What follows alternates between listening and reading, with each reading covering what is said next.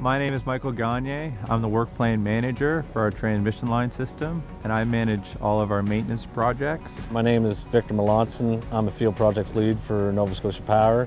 Here today we are changing insulators out on a transmission line, line 8001. This is one of our high voltage lines and one of the main lines that connects to New Brunswick. It's essential for power to flow through this line to keep customers connected. We're always looking to strengthen and evolve our transmission line system. On this line, there's roughly just over 200 steel towers. We have 2 crews currently climbing the towers that are replacing the insulators, and they're doing this the most efficiently and safest way possible.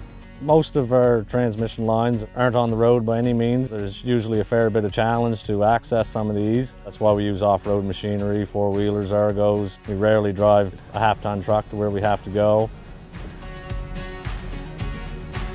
Safety is of the utmost importance here. We have workers currently working around 95 feet off the ground on a steel tower. They're working off of mobile platforms, so we have to make sure that all of our boxes are checked before each worker leaves the ground. The best part of my job is the people I work with, getting out in the field and experiencing the projects. There's a big bond between crews and crew members, and being part of a big project and seeing that accomplished at the end of the day, you get a sense of pride from that.